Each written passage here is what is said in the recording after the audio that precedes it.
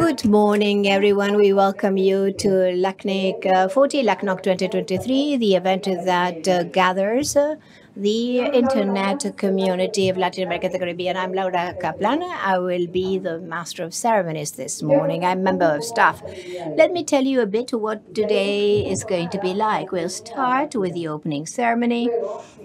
Then we're going to have two panels, submarine cables, growth and regional infrastructure. And afterwards, we're going to have cost sharing, sending party pays, fair share, and their impact on the internet. This afternoon, we'll have the opening of LACNOC, and the first block will be a presentation of technical papers. Before we start with the opening ceremony, let me remind you that, as is the case in all of the meetings here in this room, we'll have simultaneous translations, Spanish, English, and Portuguese. For those of you online, you'll be able to access in the lower tool. You can access the interpretation services in the toolbar that is at the bottom of the Zoom screen. And if not, if you are here in person, you have to request your headset. Let me invite Edmundo Casares, Deputy President of the Board, Demdeco, President of LEC-BR, and Evaldo Varonil of the Board of LACNIC.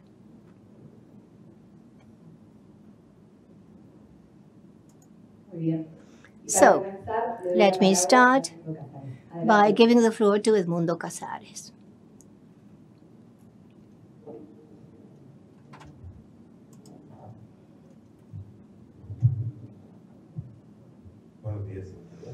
Good morning. Thank you, Laura.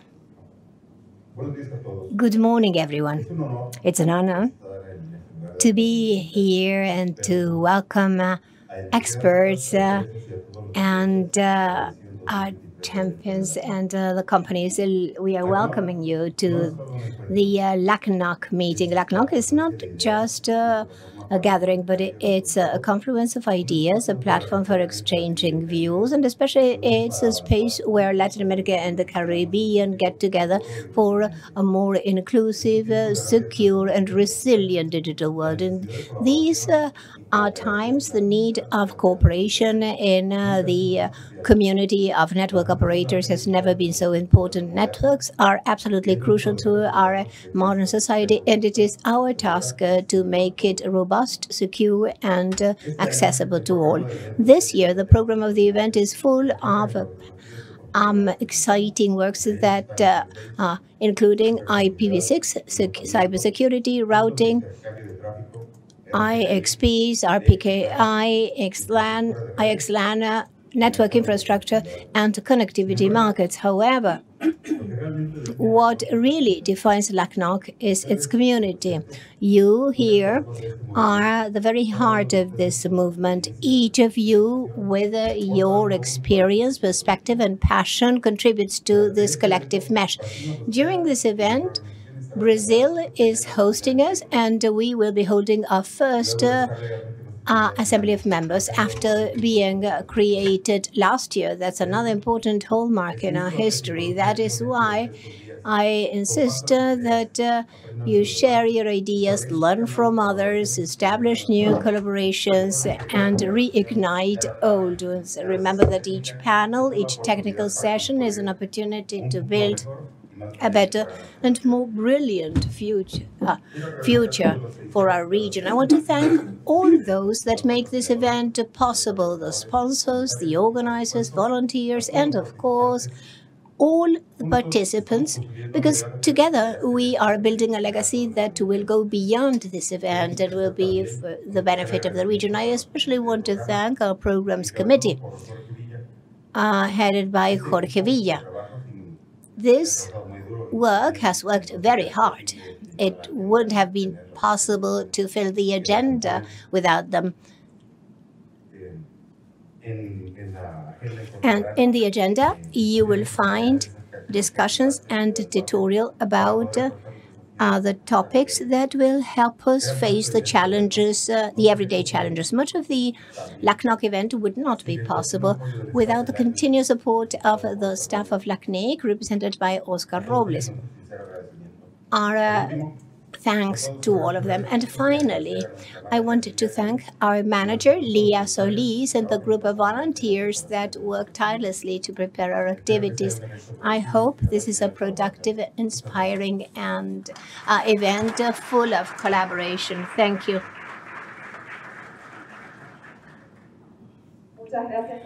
Thank you, Edmundo. Now, we invite Demi Getchko.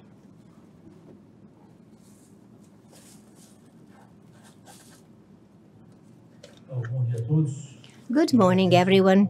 I want to thank the invitation. Thank you for inviting me. I want to thank LACNIC. I have nothing specific to say, but it's very good to be in this community and to see again people that I've known for quite a while.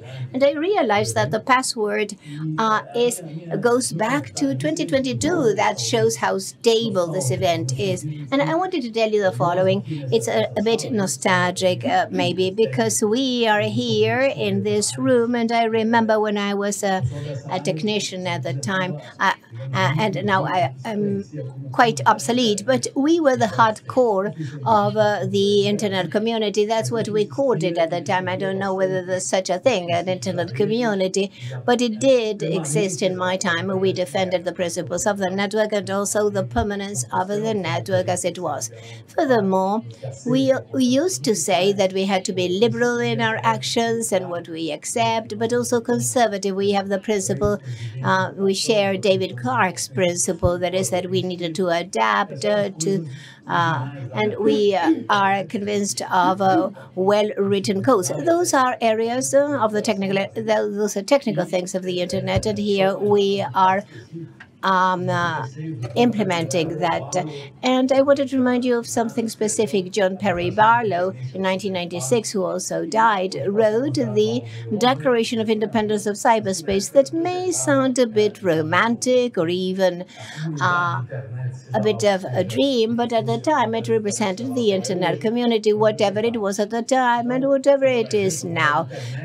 But it represented that concept. And at the time, the internet community had a very important reaction at the time. And in Brazil, we had a case, the so-called Cicarelli case, that generated a suspension in YouTube. The internet community reacted, and a week later, it was available again because they were showing a video that they didn't like, and they suspended. But that led to the development of a decalogus, and it was the way we could position ourselves when there was an abuse of power or a legal action. So we have the capacity of giving advice under these cases. So we might be losing this concept of a community that should work automatically to defend an internet that is not fragmented, that is open to all, collaborative, and precisely those are the origins of this network when ARPANET generated IPs all over, and we had those phrases in our T-shirts. So I'm very happy to see that the community is getting together. This is a solid community that, and I was talking to Oscar Robles, remembering the first meeting. We have the meetings of the NICs, the TLDs that get together in LACTLD with people from all over the world. And I think that it is very important to preserve all that. Likewise, I think that we should re-experience or reignite the concept of the internet community, because not only are we part of this community, we are the core. I think that the internet community, I wanted a long life so that we can preserve it in the right path. Thank you all.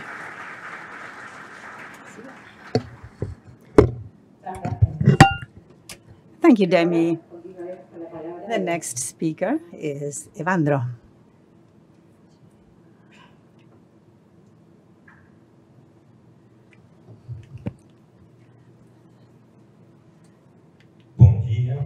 Good morning. I'd like to ask the Spanish public and the English-speaking public to allow me to speak in Portuguese, which is my mother tongue. We have simultaneous interpretation, but even for those who speak Spanish, if I speak slowly, despacio, like they say in Spanish, this will be easier to understand. Because we now use tablets, I cannot show you the 50 pages I prepared to make my presentation. So don't be afraid. So, dear Edmundo, my colleague from Mexico, from LACNOG, my dear Professor Demi from NIC.br, who is a member of the Hall of Fame, and together with Professor Glaser for many years, they were directors at LACNIC, and from whom we learned so much, and who's now also in the Hall of Fame of the Internet. So I'd also like to greet my friends from LACNIC's board, with whom I have learned so much. I'm always learning so much. The directors of the sister organizations, the sponsors, and all the members and colleagues of that thriving internet community of Latin America and the Caribbean who are gathered together in Fortaleza, or those who are following us also online. Now, what makes this event so special? This event, one of the things that makes it special is the people. The most important thing here, the most important of all other people. To give you just a couple of numbers, we have 736 members, persons in present, and 545 remote participants. These numbers are constantly growing.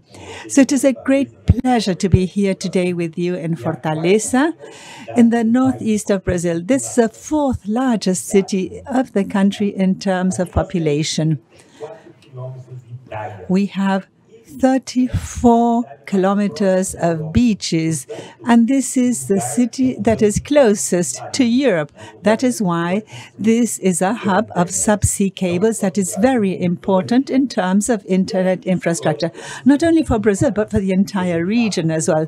In addition to that, this is one of the most sought for destinations for tourism. LACNIC, for more than 21 years, have been organizing these itinerant meetings in Latin America and the Caribbean. This is to come closer and to encourage the participation of its members and the community. Let me give you a couple of more numbers. We have been already in 25 cities in 17 countries from the region. In our events, what we always seek to do networking, provide training, and improve the knowledge of those who wish to participate in the governance of the Internet, not only in the region, but also in the world. That is why we are gathered here in Fortaleza. And in Fortaleza, this is the 5th event we have organized in Brazil to come close to the community. Let me remind you that the first LACNOG of our colleagues was organized here in Brazil in one of LACNIC's editions in Sao Paulo. And this is the 5th event in Brazil. The first was LACNIC 2 in Sao Paulo, 2001. The second one's LACNIC 11 in El Salvador, in the city of Salvador in 2008. In 2010, we had LACNIC 14, once again in Sao Paulo, where I saw the first LACNOG organized together with LACNIC. That was 14 years ago. LACNIC 27, one of the record events in terms of attendance, was held in Foz do Iguaçu in 2017. And now we're in Fortaleza for the 5th time in Brazil. And hopefully we'll be hosting this event more than 5 times, although we're always looking to host the event in different cities and in different countries of Latin America and the Caribbean region. I was fortunate to participate in 3 of the 5 events that were held in Brazil, in addition to many more events organized in the many different countries we have visited. All over those years, the event has continued to grow. Just to give you an idea, LACNIC 11, which was organized in the city of Salvador, Bahia in 2008, had 208 participants. So At that time, if we now add the remote and the in-person participants, we have more than 1,000 participants. So we perceive the interest and the growth of this community, which I'm most thankful for. These meetings are highly valued for the participants and for the development and the growth of a more open internet.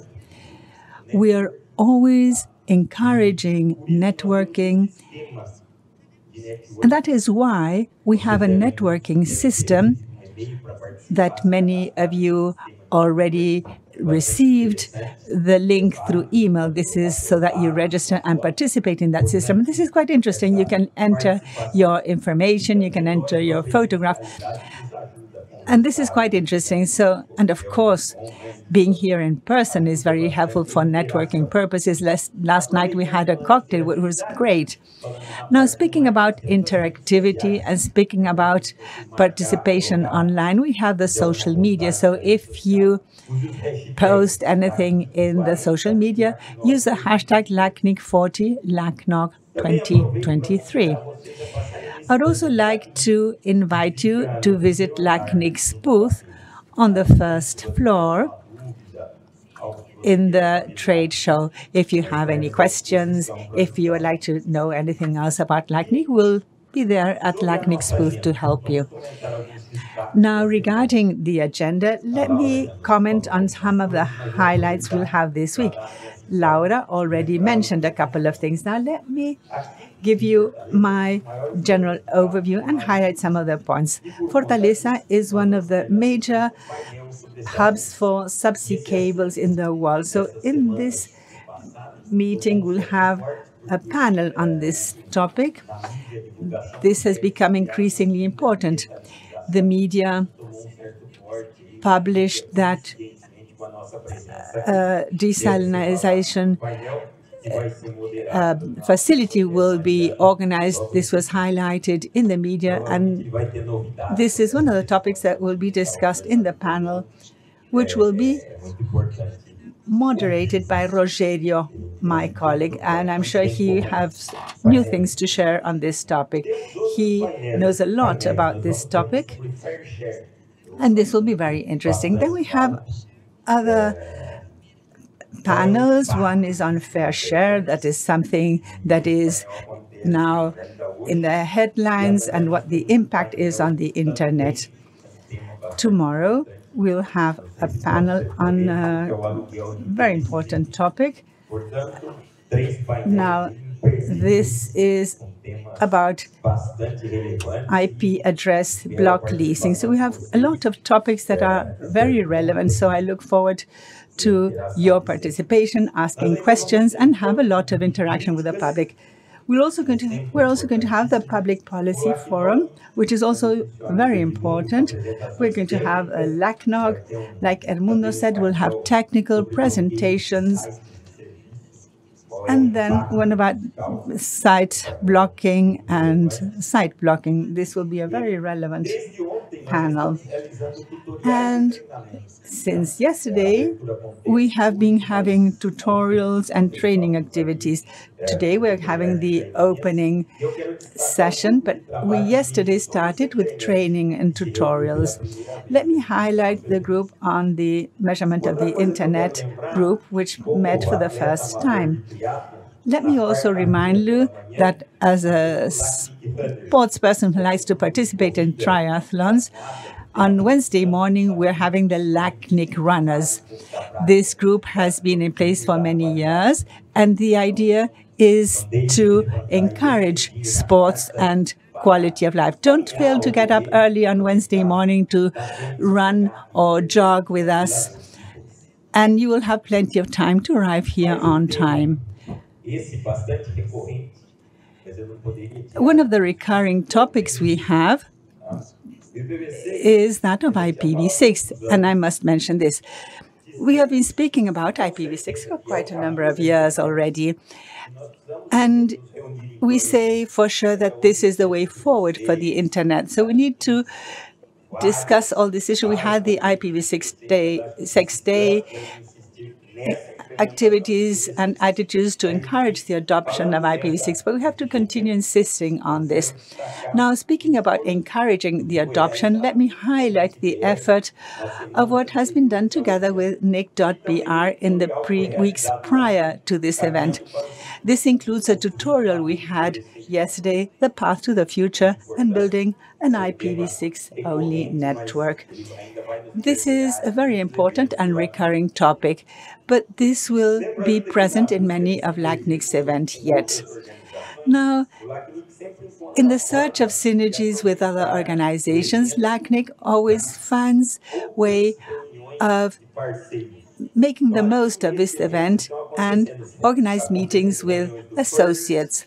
We're going to have meetings of the first of LAC-IX, of ISOC, and also of LAC-ISP. Now, finally, I'd like to thank NIC.br for being the local host of this event. I'd like to thank the sponsors who always help us make these meetings possible, as well as all the participants, both remote and in person. And I'd like to also thank you for being so active and for helping us to fight for being a free, stable, and secure Internet. Welcome to LACNIC 40 LACNOG 2023. Thank you very much.